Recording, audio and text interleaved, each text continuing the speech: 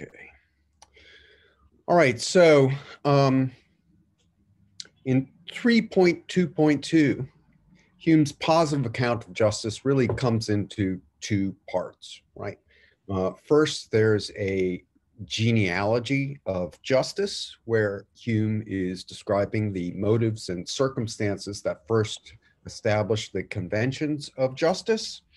And the second stage is a separate account of the moral beauty of just actions. So Hume is going to provide a distinct account of what it is that makes it the case that the observances of the conventions of justice have merit and are the objects of moral approbation. Now, one thing that we need to get clear on is what exactly Hume means by justice. Um, so, um, Hume means something much more narrow than we do, right? For Hume, justice concerns rules governing property. Um,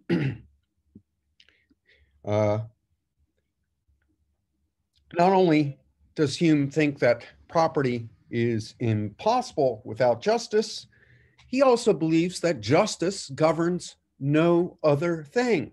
Now, uh, many legitimate political concerns that we might describe in terms of justice are not solely concerned with property. Um, and are not the manifestation of the artificial virtue of justice as Hume conceives of it, okay? So, for example, familiar issues about social justice, insofar as they do not concern property, that's not what Hume means by justice. So bear that in mind. By justice, Hume primarily means conventions that are governing property. Um, Now, so far, we've observed that the natural and artificial virtues differ in a number of specific respects.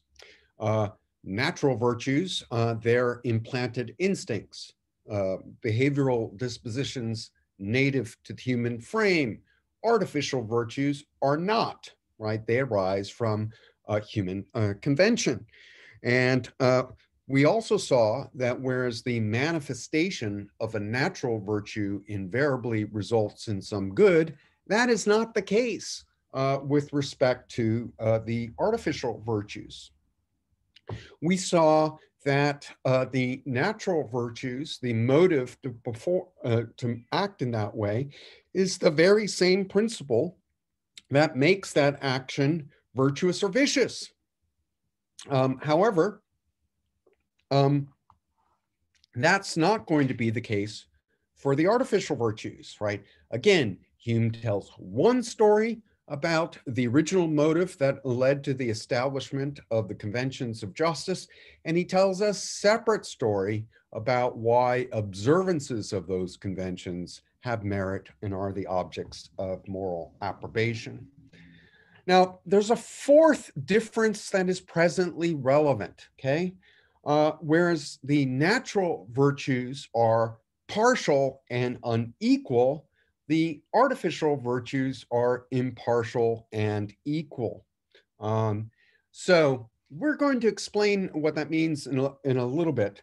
According to Hume, human beings are by nature partial. And what does he mean by this? Well, he doesn't. Let's begin with what he doesn't mean. He doesn't mean that we're selfish or exclusively selfish. So it's useful to contrast Hume's position with the Hobbist. Now, the Hobbist is a creature of the philosophical bestiary inspired by the historical Hobbes, but is not can be confused with the historical Hobbes. While there are superficial similarities, Hobbism is the product of a historically salient misinterpretation of Hobbes. Anyway, according to the Hobbist, and here's the historical Hobbes, a portrait of the historical Hobbes. According to the Hobbist, human beings are rational egoists. And what do I mean by this? Well, I mean they're motivated in a certain way. So the Hobbist claims that we're only ever motivated by rational self-interest. So all motivation is ultimately to be explained in terms of what benefits the individual. While we may appear, right, to act for the sake of others, we only ever act in those ways because of the individual benefit it affords us, however indirectly and remotely. So all apparently non-selfish motivation is merely apparent. Now, this is not at all Hume's view. Hume recognizes, of course, that human beings can act out of their own self-interest, that human beings are sometimes selfish and at times inclined by the natural passion of avarice.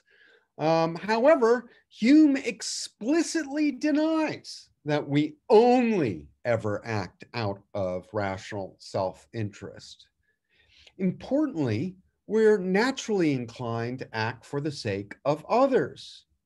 Human beings are naturally benevolent, at least to some degree, just as they're naturally amiable to children. So human beings may be no angels, they may be selfish, but they have a natural concern for others that's not reducible to rational self-interest. So what's important for Hume is not that human beings are selfish. They are, though not exclusively so. Rather, what's important to Hume is that human beings are partial. Now, consider our natural concern for others. Such concern is principally directed towards those we are related in important ways by the bonds of kinship or friendship, say. While principally directed towards others who are importantly related to us, a concern for others can be extended to those who are distant and unknown to us through the operations of imagination and sympathy. However, this concern for the distant and unknown is considerably weaker than our concern for our kin.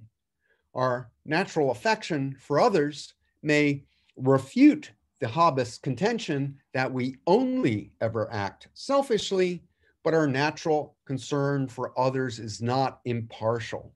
We don't have equal concern for all. We're naturally more concerned to those who are importantly related to us, who are affiliated with us, who are proper to us. We're naturally less concerned, if at all, for the distant and unknown. And while we may not be exclusively selfish, our natural concern for others is partial and unequal. Now, this is going to be very important because it's going to play a key role, right, in an argument concerning the conventions of justice. But before we get to that argument, let's do a little bit more of some setup, okay? Let's see. Now, according to Hume, conventions of justice only arise in certain circumstances. Certain conditions have to obtain if the conventions of justice are possible at all. Now, there are two classes of circumstances.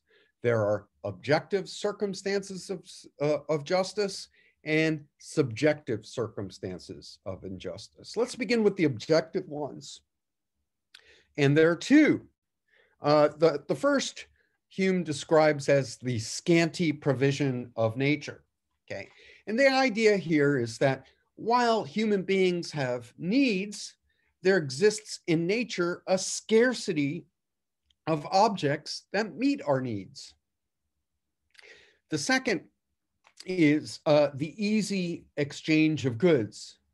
And here, at least some objects of need are easily exchangeable between individuals. Okay, so consider fruit, right? That's food. We need food, right? And food is easily exchangeable between people, right? I might have an apple and I can give you an apple, right? Contrast the air, okay? Now, we obviously need air in order to live. However, right, air doesn't admit of an easy exchange, right? No one can own the air the way someone can own an apple. Uh, so let's consider the subjective circumstances, right? Notice the objective circumstances had to do with features of our objective environment. The subjective circumstances of justice have rather to do with elements of our psychology. And the first of the subjective circumstances of justice is selfishness. And here, again, as human beings, we're naturally, if not exclusively, inclined to act out of our own self-interests. And while we have a natural concern for others, self-interest for Hume remains a powerful source of human motivation. The second condition is confined benevolence. As human beings, we've got a natural concern for the well-being of others, at least those who are affiliated with us in a certain way. Now, the treatise speaks of confined generosity. The second inquiry speaks of benevolence. I'm going to follow the terminology of the second inquiry, since talk of confined generosity can mislead. If you place the emphasis on confined, right, then confined generosity can be read as a wry description of human selfishness.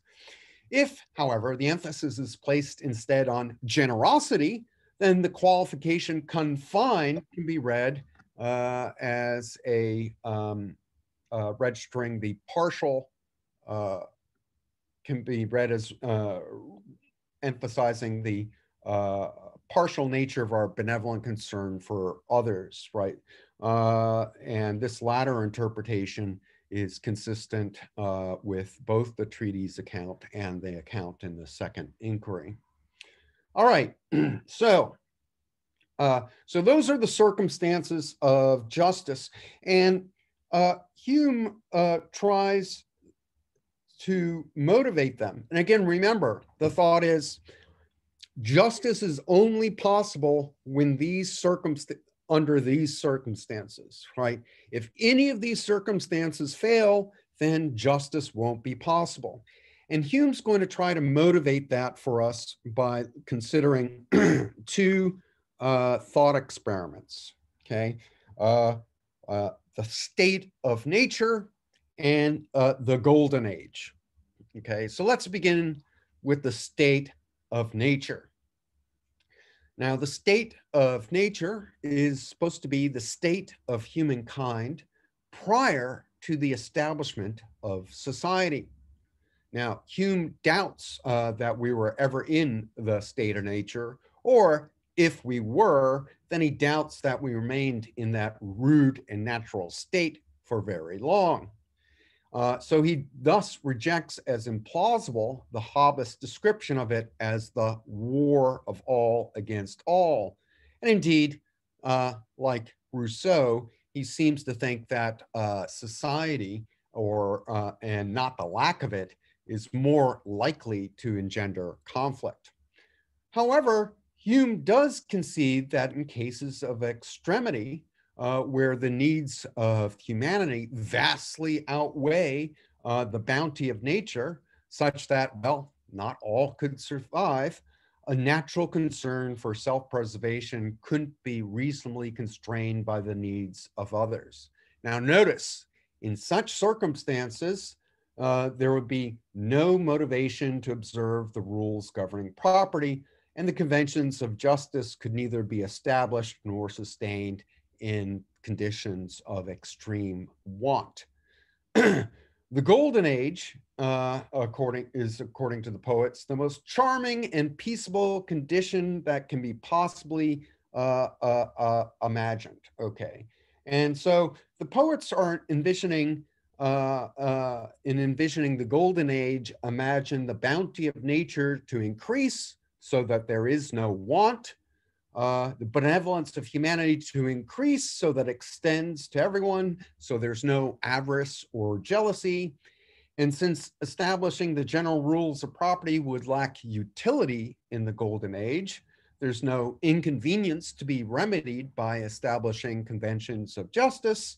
Such conventions would never be established, and justice would simply not be possible in the golden age.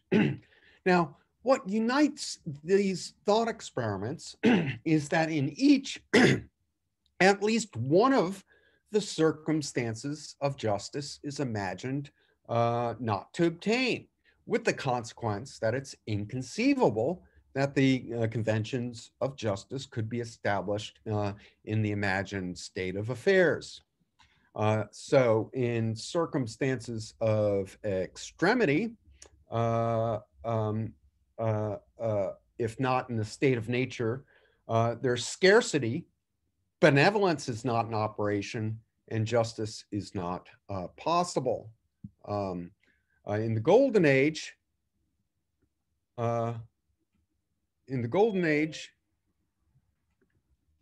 there's abundance, selfish inclination is not in operation, and again, justice is not possible.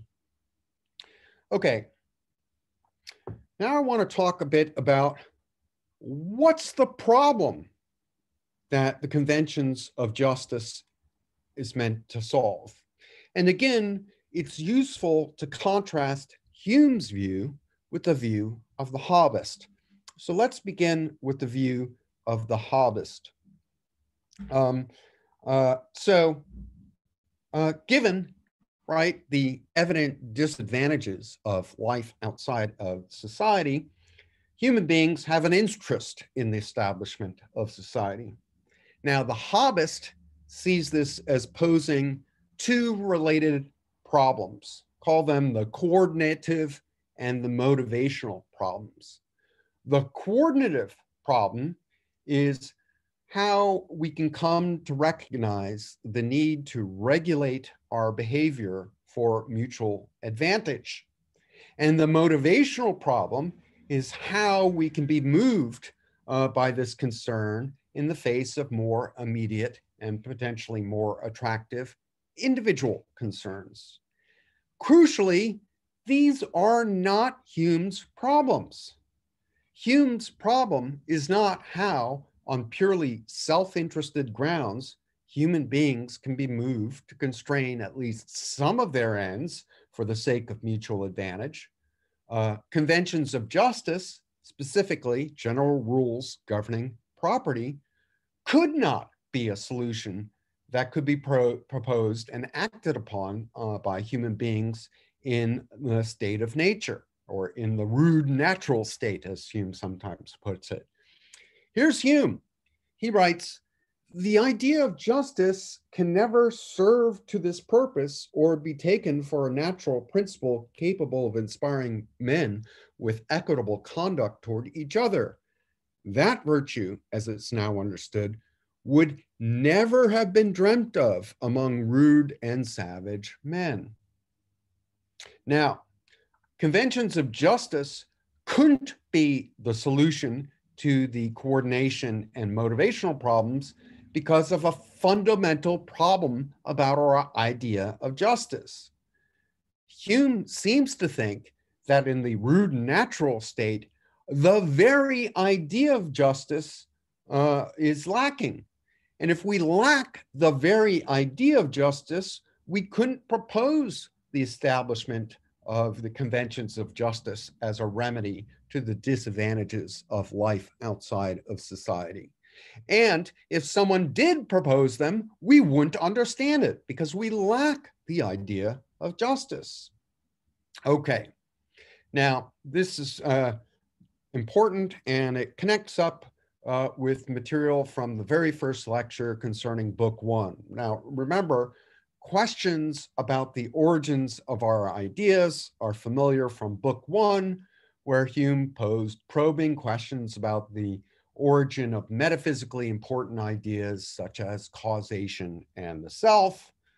Moreover, given the first principle of the science of human nature, questions about the origin of our ideas tend to follow a certain pattern. Ideas are copies of impressions.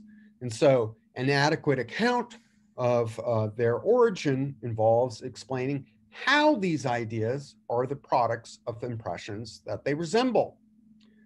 Moreover, it seems this pattern is continued in Book 3.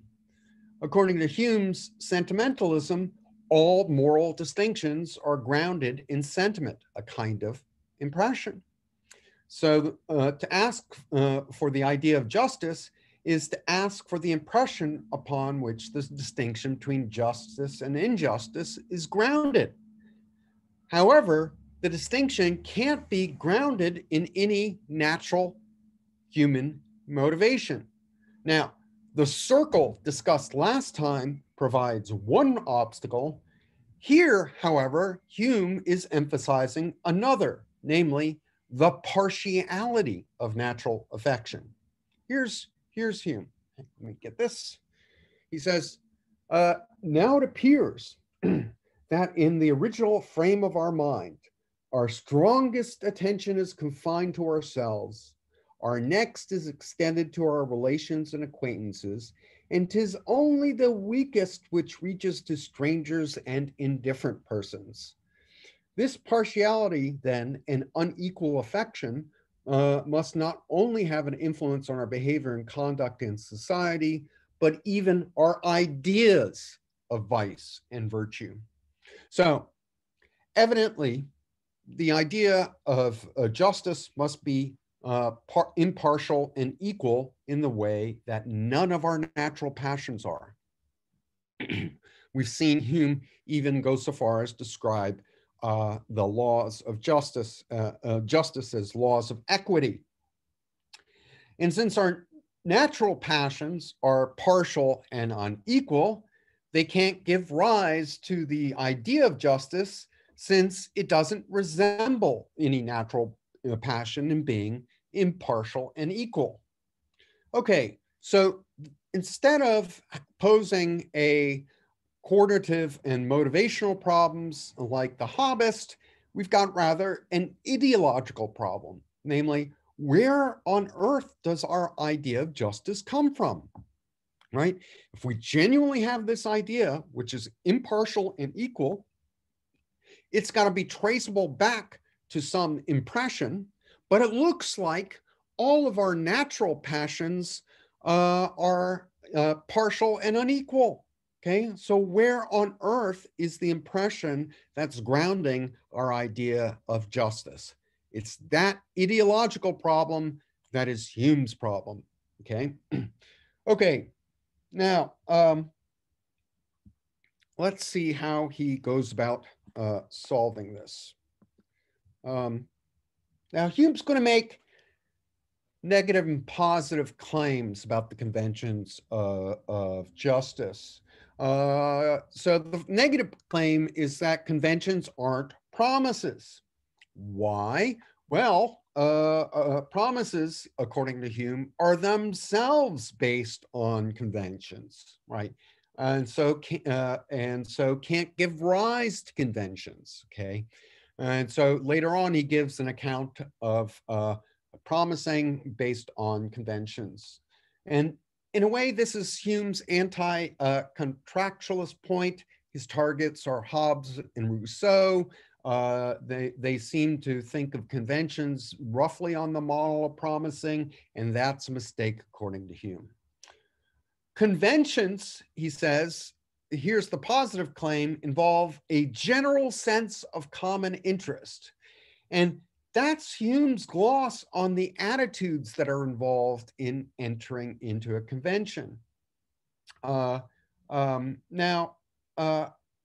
Hume's positive characterization of the attitudes that give rise to convention requires a little bit of interpretation.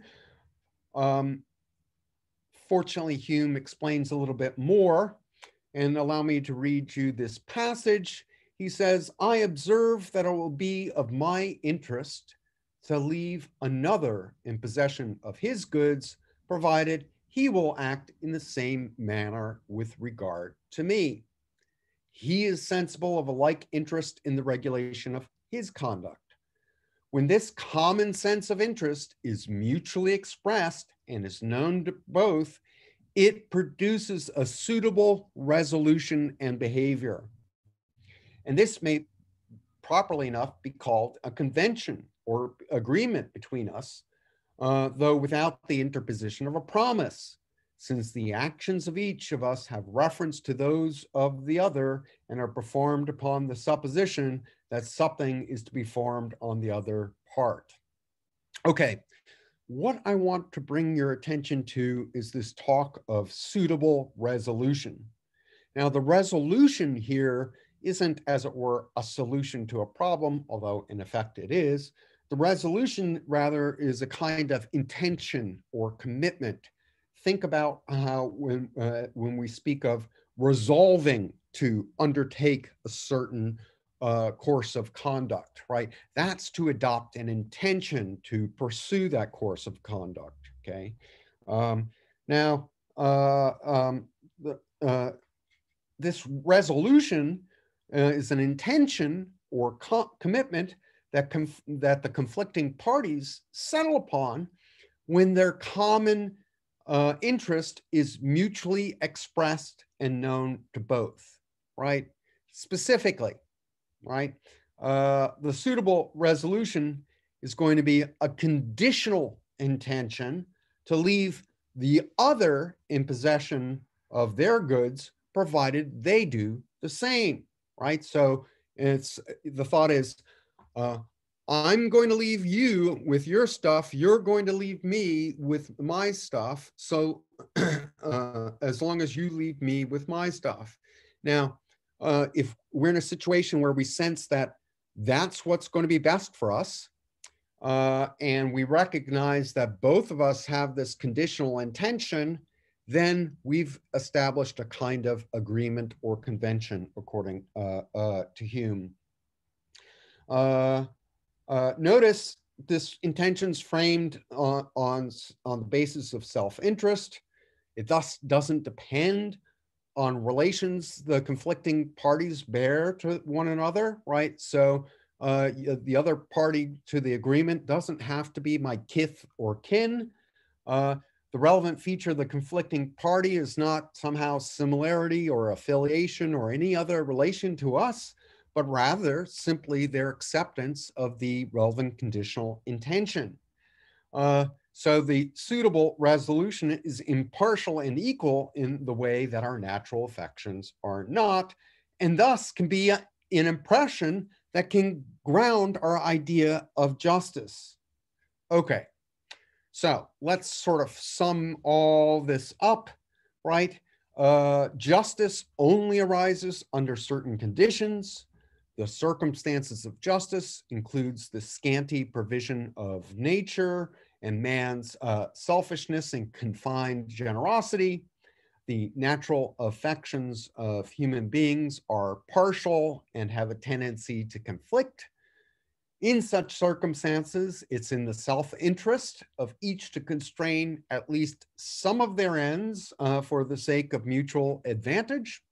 Specifically, it's in the interest of each to leave the other in possession of their goods, provided that they do the same. And when this general sense of common interest is mutually expressed and known to both, this gives rise to the corresponding conditional commitment. And this commitment, since it only requires the co-commitment of the conflicting party, doesn't depend upon their affiliation or other relevant relation to us. It's thus impartial and equal in a manner suitable to give rise to the idea of justice. Okay, so that was the genealogy of justice, okay? We're going to talk now about the second part of Hume's account. Remember, he first talks about the original motive to justice, right? The motive and circumstances that first establishes the conventions of justice. And then, unlike the natural virtues, gives a completely separate account of the merit of that attaches to the observances of these conventions. Um, um, so let's begin to talk then about the moral beauty of just actions.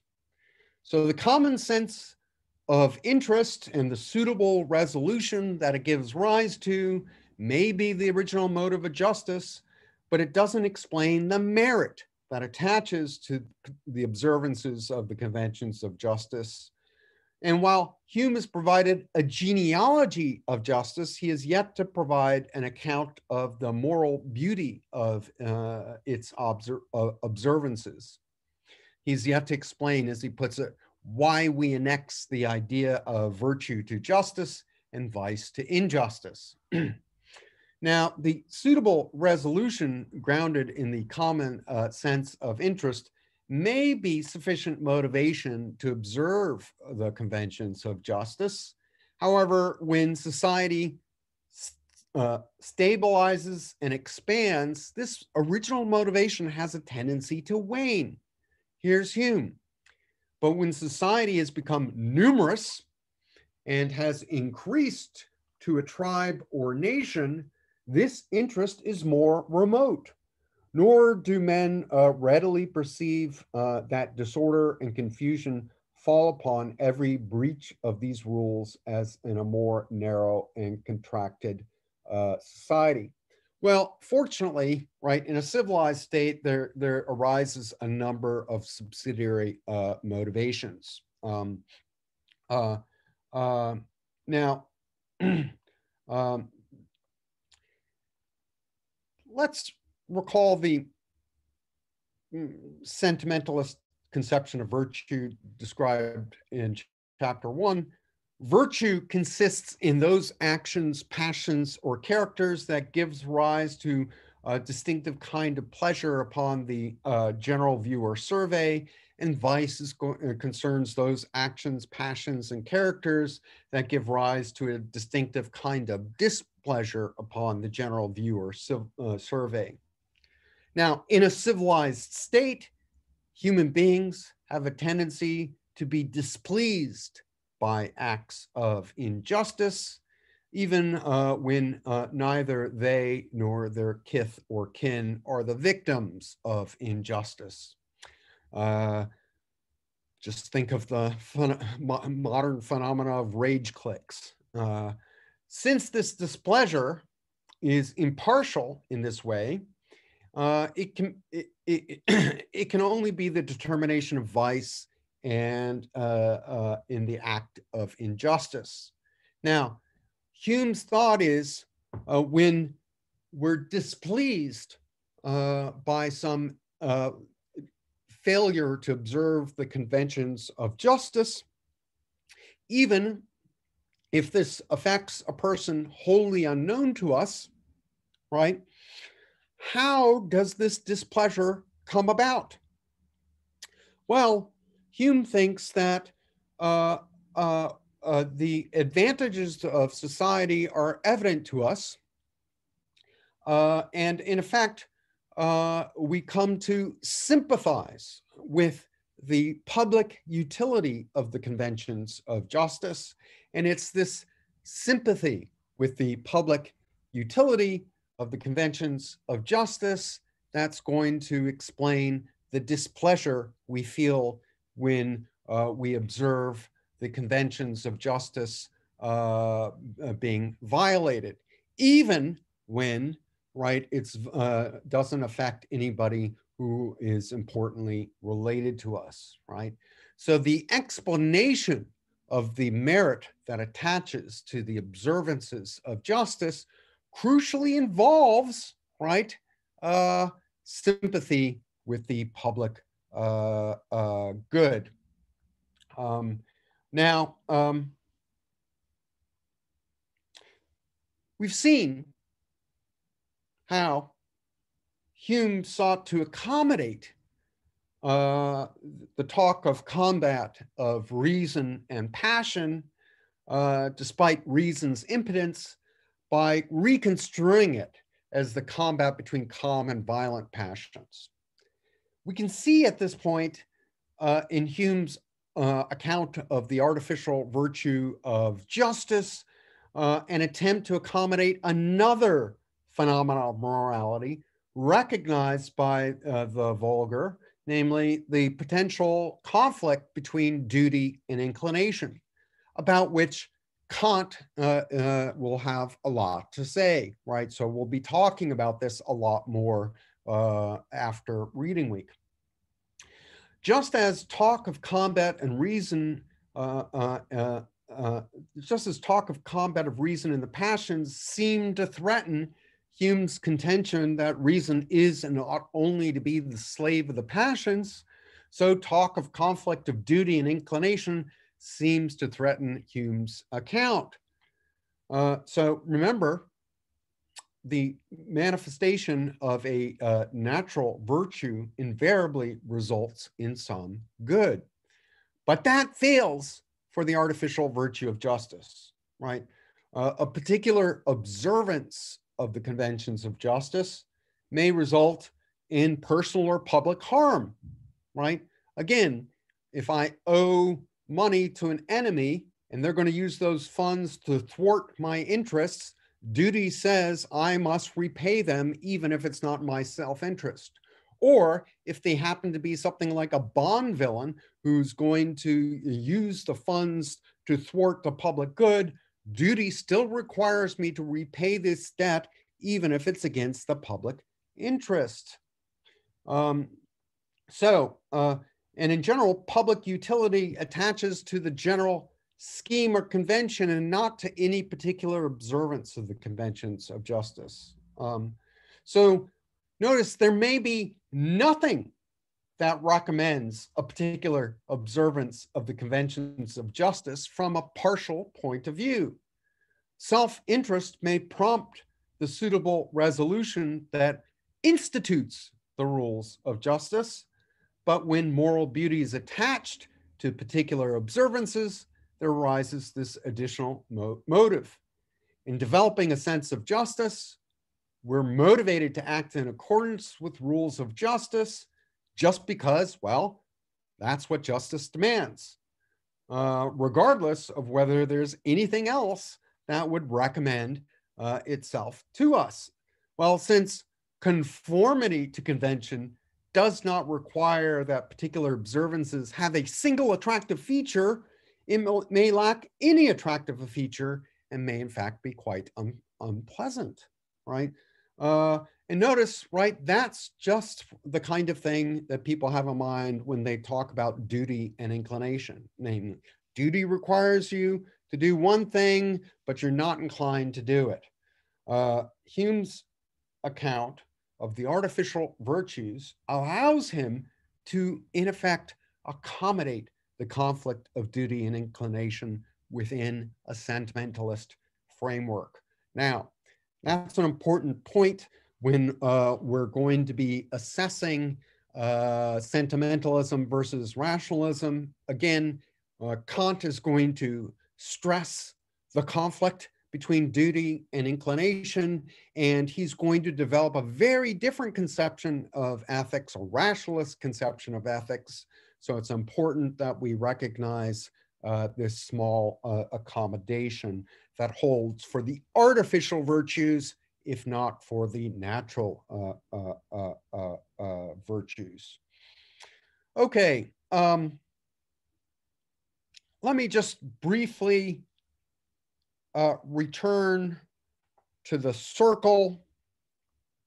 How does Hume's account of artificial justice solve the problems we talked about last time?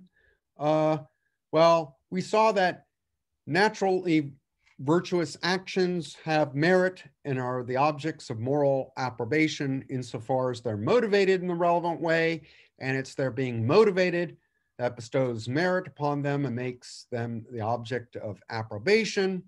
So if justice were a natural virtue, just actions would have merit and be the objects of moral motivation, just insofar as they're motivated in the right sort of way, and it's their being so motivated that would bestow merit upon them.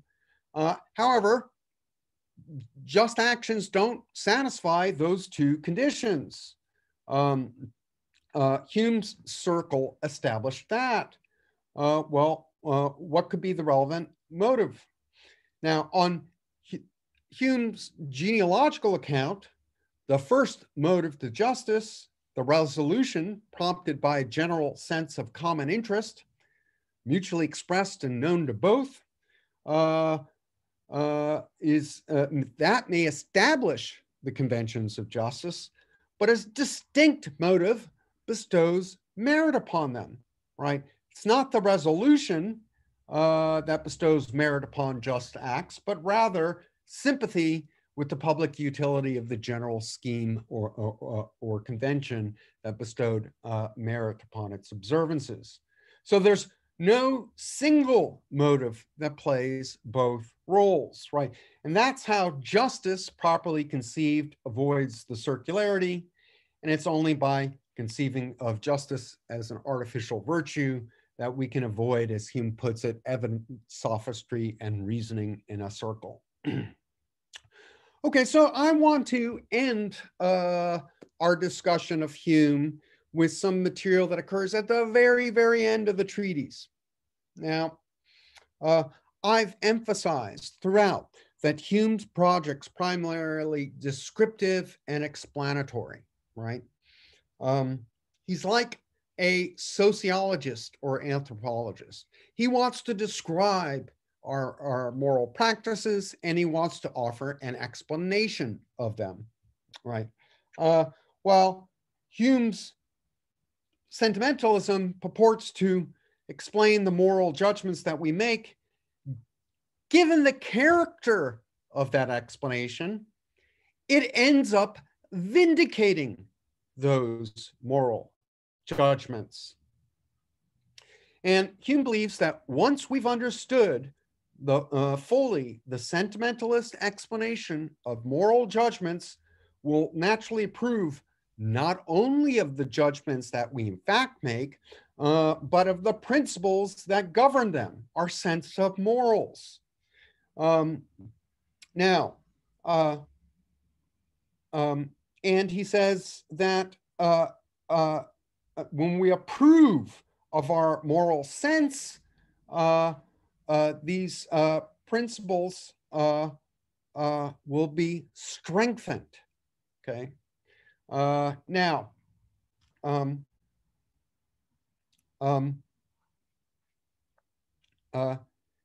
knowledge, right, that Hume, as a moral scientist, seeks is a kind of self-knowledge, right? The moral scientist wants to explain the distinctions we make between vice and virtue in terms of our common human nature, extended where it is by human convention. And in learning about the few general principles that govern the diverse phenomena of human sentiment and that determine the judgments of vice and virtue, we learn about ourselves, right? We learn about our nature and our place in nature, right? We learn what kinds of creatures we are. So it's a kind of self-knowledge.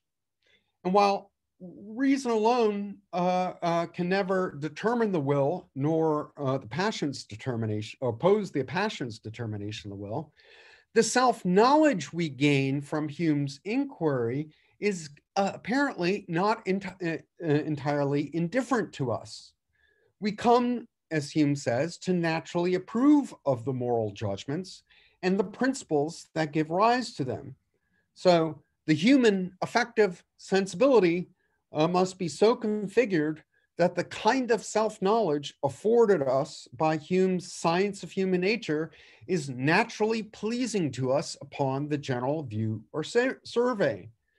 And not only is this self-knowledge pleasing to the human sensibility, it helps to transform our moral character. In particular, this self-knowledge strengthens our virtuous character. Here's Hume. But this sense of morals must certainly acquire new force when reflecting on itself. It approves of those principles from whence it is derived and finds nothing but what is great and good in its rise and origin.